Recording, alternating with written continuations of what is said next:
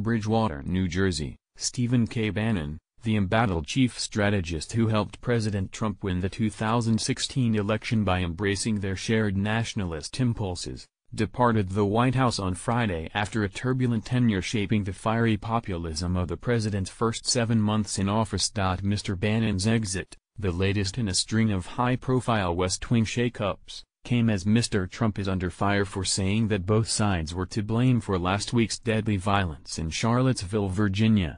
Critics accused the president of channeling Mr. Bannon when he equated white supremacists and neo-Nazis with the left-wing protesters who opposed them.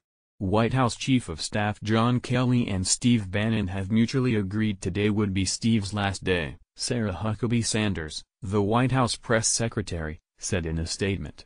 "We are grateful for his service and wish him the best." Mr. Bannon's outsized influence on the president, captured in a February cover of Time magazine with the headline "The Great Manipulator," was reflected in the response to his departure. Conservatives groused that they lost a key advocate inside the White House and worried aloud that Mr. Trump would shift left, while cheers erupted on the floor of the New York Stock Exchange when headlines about Mr. Bannon's ouster appeared. Both the Standard & Poor's 500 stock index and the Dow Jones Industrial Average immediately rose, though they ended the day slightly down. His removal is a victory for Mr. Kelly, a retired Marine Corps general whose mission is to impose discipline on White House personnel. A caustic presence in a chaotic West Wing, Mr. Bannon frequently clashed with other aides as they fought over trade, the war in Afghanistan, taxes, immigration and the role of government. In an interview this week with the American Prospect, Mr. Bannon mocked his colleagues, including Gary D.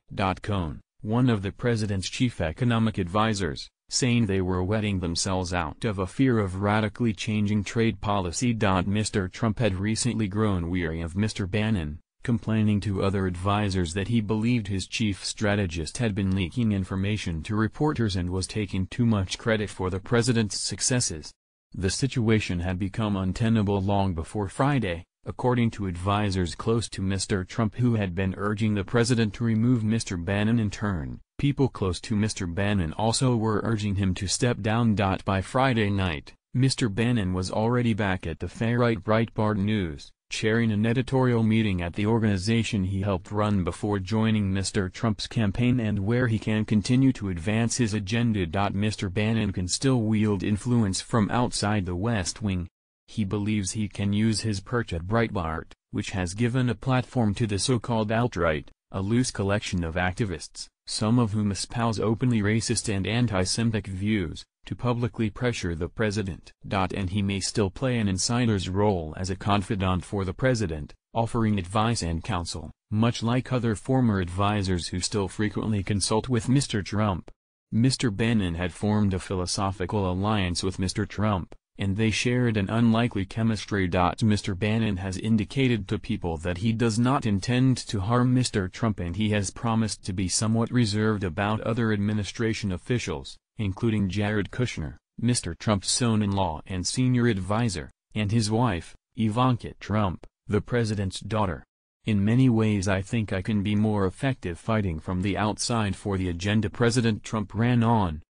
And anyone who stands in our way, we will go to war with," Mr. Bannon said on Friday. But his former colleagues in the West Wing are uncertain how long that will last. Joel Pollak, a Breitbart executive, tweeted after Mr. Bannon's departure was made public a single word with a hashtag war. Mr. Bannon called reporters to suggest Mr. Pollak had gone too far, but he also acknowledged his own disappointment at departing the White House. He told the Weekly Standard the Trump presidency that we fought for, and won, is over. We still have a huge movement, and we will make something of this Trump presidency. But that presidency is over.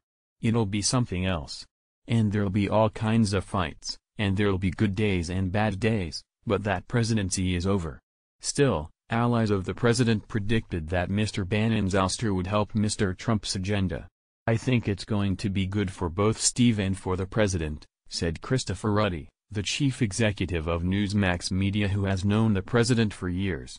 "The president has a major hurdle in the fall, I think, in getting legislation passed," Mr. Ruddy said.